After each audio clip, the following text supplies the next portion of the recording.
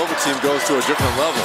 There is no panic with these Wildcats. Samuels spins. Oh, man. When you need a bucket, Colin Gillespie gives you one.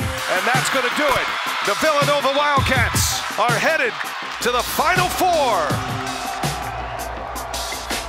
This is yet another Final Four for you. 09, 16, 18, 22. 2 national championships. How do you explain how this program has become one of the best in the country?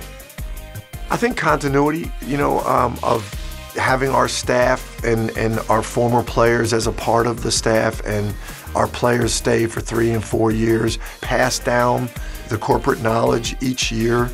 And you got guys like Colin Gillespie and Jermaine Samuels and Demir Cosby-Roundtree who were on that national championship in 18. Like, to experience all of this and be able to prepare the young guys for that really helps. A virtuoso Villanova performance to put them into the championship game. You've seen this program before in this environment. What do you remember most of that semifinal?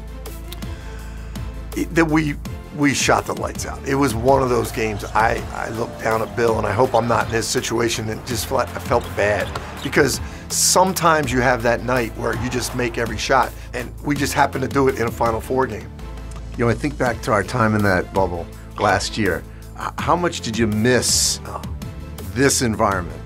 When you were in the bubbles and playing last year, you missed it, but you didn't know how much you did until you felt it this year. First round games in this NCAA tournament were magical. I can still feel it. I can feel it here at the Final Four. Moore falls down, and that's going to be a held ball, and that is Houston ball. Did you see that, Jim? When he Something stepped popped back, like his Achilles or his calf. Justin Moore had surgery for the Achilles. 2 years in a row, you've been down this road with a major injury to a key player. How are you navigating this, knowing that you got a chance to win a national championship? It was strange after the game against Houston, the Final 8 game. We didn't really celebrate like you normally do, because there was a pain in our heart. We just all felt for Justin, and he's such a big personality on our team, such a force on our team.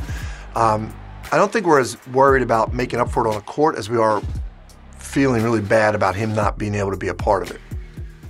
To beat Kansas, what must go right for Villanova? A number of things. When you get this deep in the tournament, you can't just pick one thing on a team. Like, we're going to have to be good in transition defense. We're going to have to be good rebounding the basketball. And we're going to have to be really intelligent offensively against an outstanding defensive team that can switch all positions. So I'd say those 3 areas.